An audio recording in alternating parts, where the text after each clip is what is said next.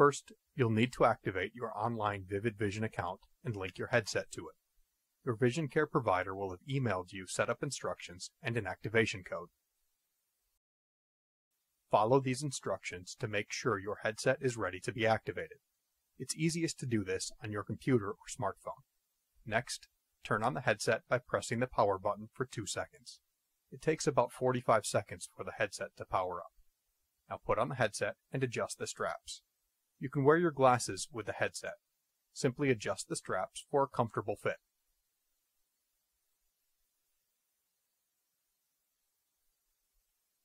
When prompted during setup, you'll connect the controller by pairing it to the headset.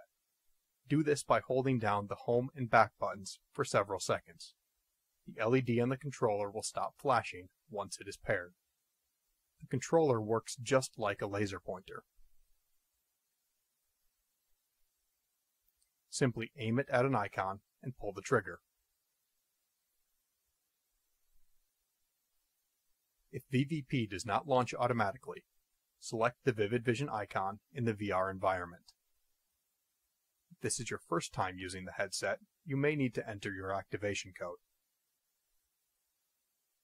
As soon as you've entered your activation code, the headset will be ready to be activated. Go back to your computer and check your inbox for another email from Vivid Vision. Follow the instructions to authorize your headset and link it to your Vivid Vision patient profile. Once that's completed, you're ready to start taking VVP visual field tests.